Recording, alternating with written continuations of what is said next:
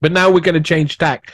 We're gonna start talking about his brother, because his slightly older brother is following. I know. I love these. You'd be papers. really gutted, wouldn't you? Oh, I got my face in the paper in my bridal dress next to a big onion. Yeah. I mean, if there was a misprint, it could be on her head. You can really smell the photo. Yeah. I read best. That's not what you want next to your head. I read best. Yeah, with chlorophyll. Get your bride today with chlorophyll. Oh no, that's chloroform. Anyway, so close enough. But close enough. So See, this Bowie, is announcing. It's an easy mistake to make. Yeah. Easy mistake to make. We're back in the Dayton Daily News. We've gone back a couple of years because I want to introduce you to a name here. Because here, Brent Pottinger vows spoken in Linden Avenue Church. And this is in a double ring ceremony Saturday at 7:30 p.m. Miss Martha Jean Brent and David Forbes Pottinger exchanged wedding vows. So this is the marriage of David Forbes Pottinger and his wife. And we're about to learn about David Forbes Pottinger, hence the first article being called The Pottinger Identity. Because here you go.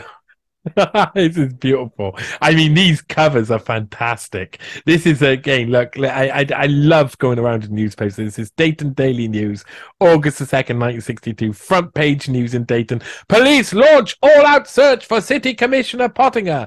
So he's followed in the footsteps of his father. Foul play beard.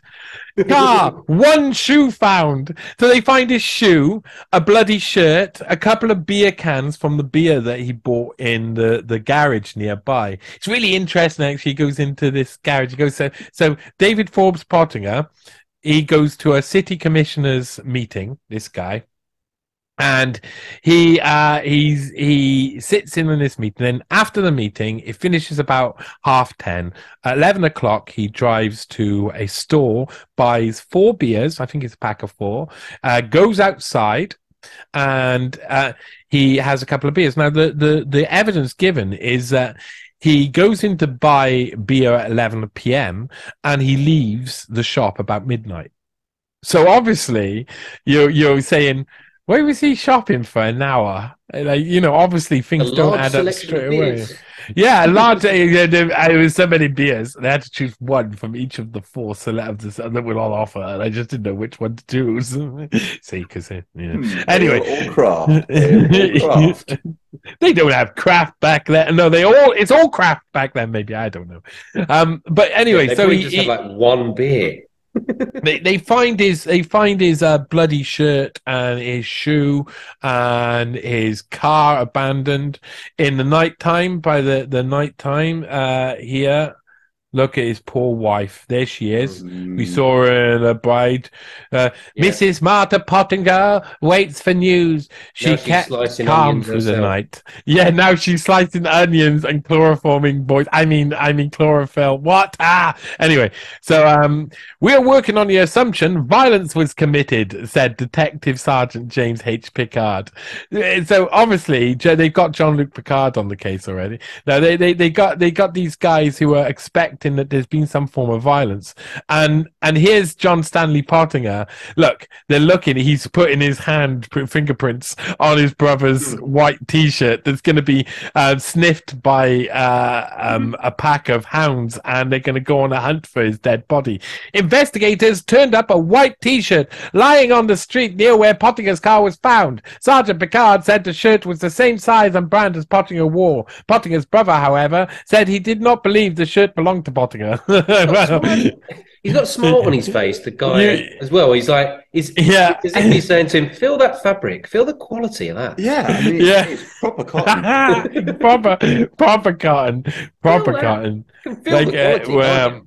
Yeah, and there'll be proper cotton jokes to be made when I tell you who he ran off with. Anyway, Pottinger's brother, Stanley, said the young commissioner may have been carrying $2,100 dollars to close a deal on a house, yeah?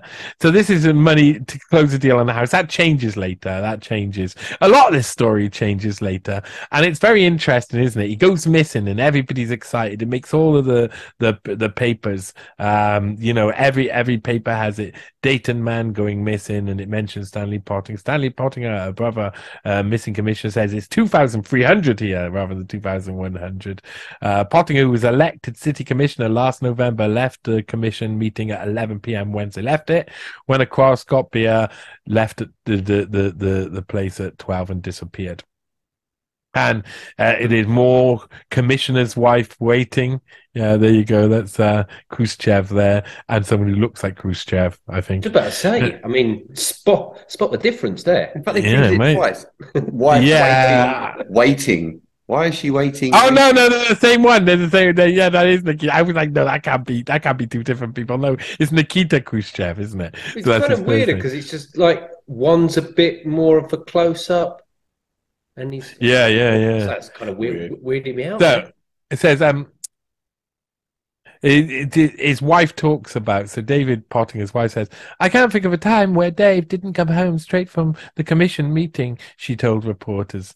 And this is Eleanor Chittenden is his mother, who waited. She waited until 3 a.m., she said, before calling Pottinger's mother. That's what the girlfriend did. Mrs. Eleanor, or the wife, Mrs. Eleanor Chittenden. Chittenden and Stanley Pottinger, 22, brother of the commissioner, came immediately to David Pottinger's home. At 5 a.m., Stanley called the police. So they instantly call the police, and there's a hunt out for Pottinger. It makes all of the local newspapers. And then guess what happens? Couple of days later, we're in the Journal Herald of Dayton, Ohio, a couple of days later, and Pottinger babysitter missing since yesterday, leaves note. Message from girl says she'll write. I like that. I'll write you, mother. Quite dismissive. She'll write. Yeah. Not connected to disappearance of commissioner, family says. So obviously straight away people are saying, wait a minute, this girl goes missing. They left no stone unturned. They're talking about David Pottinger's look at the search for David Pottinger. East End search for traces of missing city commissioner David Pottinger.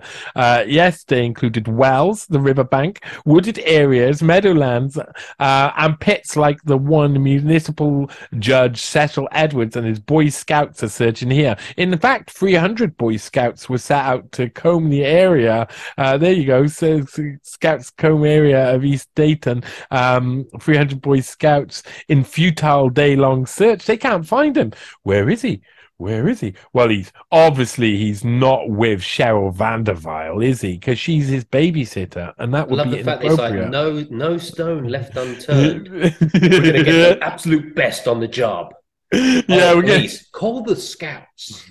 Yeah, call the Scouts, and well, actually, there's one stone over there. That stone over there has got this babysitter marked on it. No, we won't turn that stone over. Let's not look over there. No, the Scouts can't handle babysitters. They're just too sexy. Right. Anyway, okay. So 2 days on from that, relatives waiting, hoping, praying, but no word.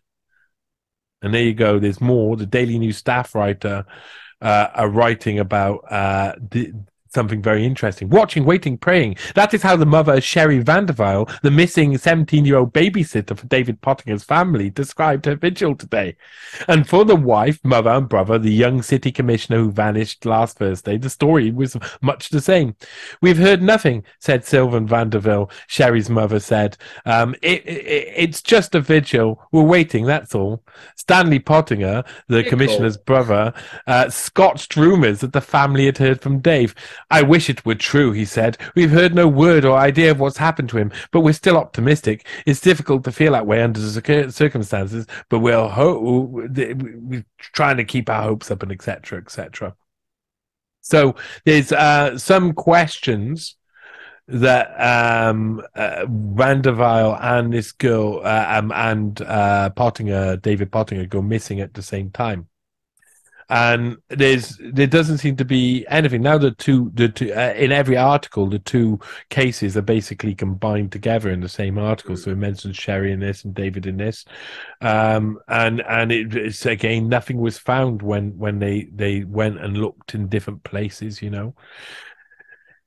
Pottinger, Cheryl met often, Grundish claims. So we're 5 days after the missing, a schoolgirl goes missing, or 3 days after the schoolgirl goes missing.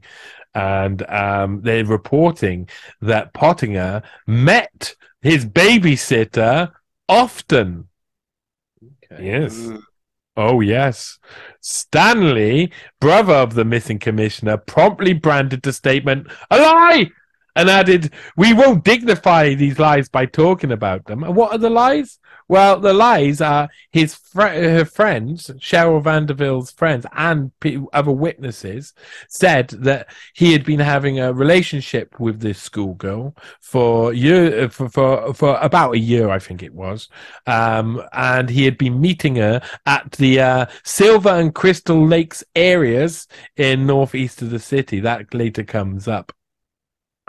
But Stanley Pottinger, when these girls say, yeah, she had been meeting him for ages and stuff, calls all of the people saying she's run off with his brother. He calls them all liars, which is, of course, ironic, seeing as eventually that's kind of like he'd be on the side of the victims in a very similar case. Because here, David Forbes Pottinger has actually done something very naughty, He's trafficked a girl across state lines for sex, an underage girl, quite similar to what Jeffrey Epstein did himself, which the irony must be, of course, noted. And the two Pottinger relatives interviewed by police.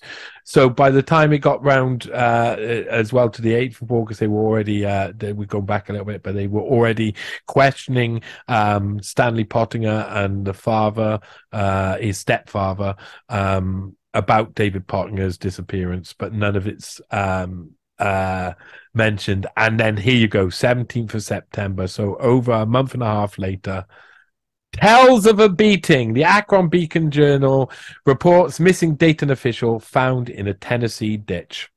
And David F. Pottinger, missing Dayton official, city commissioner, was found in a muddy ditch here today. He told a tale of being beaten by 3 men in an investigation of gambling and prostitution he had been conducting. So here he is. David Pottinger makes up a story. He says that, and this is amazing. He's such a douchebag. He really is, really one of the stupidest people around, because he makes up a story that he has amnesia, but he can remember all of the important things that he wants you to know. So now there's not many times where that happens. Amnesia. Yeah, people don't see through it. Pottinger found David F. Pottinger, Dayton, Ohio, city commissioner, member missing since July 31st, convalesces in Knoxville, Tennessee, after being found lying in a ditch. Just found lying in a ditch. Police say he is an apparent amnesia victim. An amnesia victim, like amnesia. Yeah, amnesia goes around striking. Just crept up on me and mugged me. It's amazing. So again, there's other places. David Pottinger is surprised to learn his babysitter had left home. Of course he is. What? They're bringing him out of the ditch, and they're like, "You heard about Sherry Vanderville?" And he's like, "Oh, what? What's happened to her? Help me up further. I've got a bump on my head." They find him with a bump on his head, and he claims he had been dragged from his car. He's saying Pottinger said that the last thing he remembers was being beaten by 3 men who, he said, dragged him from his car in a warehouse district near his home in Dayton. And then he wakes up in a ditch in Tennessee a month and a half later. I mean, it's insane to like put that forward. Concussion. Yeah. And some severe teleportation. Amazing. Pottinger said a gambling scandal in Dayton prompted him to begin the private and official investigation into alleged rackets, just like he's suddenly a policeman now. I'm a city commissioner. I took it upon myself to unveil. He went to the FBI and was told he needed evidence. Now, this is a reoccurring theme. This will come up in the third one. People who say they went to the FBI, but not sure they did. The FBI record keeping is so bad that they use the excuse that there's no records to prove that there was a record. It's very bizarre. And so again, this is a story that's going around all over the place. I won't read through it, but there you go. There's his cuck, I mean wife, and there's a babysitter. It leaves you breathless. Yeah, it leaves. Yeah, it leaves you breathless, speechless. Anyway, Pottinger returns to Dayton. So he's then picked up in a hired van by the family. Now, I'm going to really skip through this. Pottinger missing, police to question Dayton commissioner soon. So he'd been missing for 45 days, found in a ditch, of course, and people asking loads of questions. And he takes some neurological tests as well. Doctors check for nervous disorder. A lot of the doctors say there's little objective evidence, the doctor continued, that he has had amnesia. But this would be true in many such cases. That amnesia. That amnesia makes victims of us all. It's not kidnapping. You don't remember it. Yeah. That is something I'm going to use as a chat apply. Anyway, okay. The Daily Advocate says former Dayton official undergoes exams. Again, they're examining him. So this is all evidence just to show that the press are reporting this at the time. And police get approval to talk to Pottinger in hospital. So obviously they're like very interested in speaking with the guy. Hang on a second. Go up. The one next to it. What a headline. Ice cream melts, so he speeds. That one.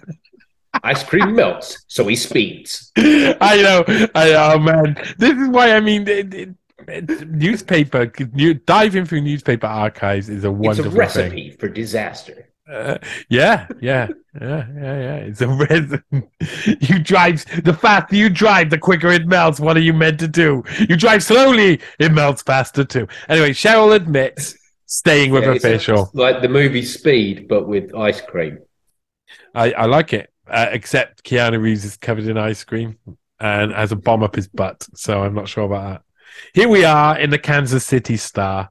And it's the 1st of October, 1962. And we're nearly at the end of David Pottinger's story and about to get back to Stanley Pottinger. And here we go. It is unveiled over the next few days from the 1st of October. Cheryl gets home. Cheryl Vanderville. They try and track her down. She turns out to be in New York. They send her to go stay with some family in Washington for a bit. Then she comes back to Dayton. And then she gets put into hiding for a little bit because she's a bit scared because, of course, she's about to tell the truth. And she's about to admit that she went off with David F. Pottinger, that he faked his own disappearance, and they went sailing around the place in a boat that he bought with the money. He had loaned some extra money on top of the money that he had taken, the $2,100 or $300 he had taken. He'd also loaned $3,500 beforehand, bought a boat and sailed around the place and sold the boat afterwards. So that's what they had been doing. He had been basically trafficking her across multiple state lines for sex. And so he's arrested. And this is the Akron Beacon Journal stating that Pottinger will escape the Mann Act, which is a white slavery act, so trafficking act, that was used back then to prosecute people for trafficking girls for sex across state lines. But straight away, as soon as they start investigating, they're like, oh no, we won't charge him. Like they say, look up here, there is of course a technical violation of the Mann Act if the girl's statement is true, that she was with Pottinger for 40-some days in his absence. And if that were together and that they were together in various states at various times, there's a technical violation. What, you mean he broke the law? Yeah, it's a technical violation, though, isn't it? Every breaking of every law is a technical violation. That is what breaking the law is. Yeah. So they're obviously already like, oh, we don't want him to spend a year inside, and this looks bad. So future looks bleak for ex-Dayton aide is the next one 3 days later, where Pottinger admits attack, amnesia, stories are false, and he does it. He admits it out loud. He has to by this point. That's not him next to it, but I wouldn't be surprised. You could just say, I don't remember this. What was I doing here? I do not know. Who am I? I don't know. Oh, yes, I do. I knew all along. What am I saying? His career is being reported as over, and it is true. It is over. I'm gonna take you. I am gonna give you guys a couple of hints of where his career goes after this. He gets charged. He gets like a slap on the wrist. A plea entered for Pottinger. So pleaded innocent to a 3-count charge of acting in a manner tending to cause a delinquency involving the Pottinger babysitter who disappeared with him. Eventually, plea entered for he claims innocent, and then eventually he says he's guilty as well. They say he's okay for trial. Pottinger goes to 6 weeks in court, and then he enters no contest to the plea. So he reverses his plea and says no. They've obviously worked out something. So I think his brother would have been in the background here as well, because even though he's just he's by this point he's first year law, so he's been at Harvard for 4 years. I'm pretty positive that Stanley Pottinger would be involved in this part, but that's basically coming to the end there of the Pottinger. So they failed to indict him, return any indictment against the Dayton ex-city commissioner on charges that he used a false name to obtain an automobile title. So there's little tiny other technical violations they were trying to, and then David Pottinger and family moved to Florida. So then he moved to Florida, and he starts then he grew hair. No, I wish he probably did actually. He probably had nice long hair by this point, but I wish that he had not become a sailing instructor. I wish he hadn't, because by 1963, he's only just left. His family's only just left. Dayton Daily News are reporting that Pottinger skippered Meyer schooner because he's taking some people around in their yacht, and he ends up the boat owners, Mr. and Mrs. Russell Boaz, blamed the incident on misplaced buoys. But I bet you that's what it's a misplaced buoy. Yeah. Yeah, sorry. Anyway, and that's the end of David Pottinger.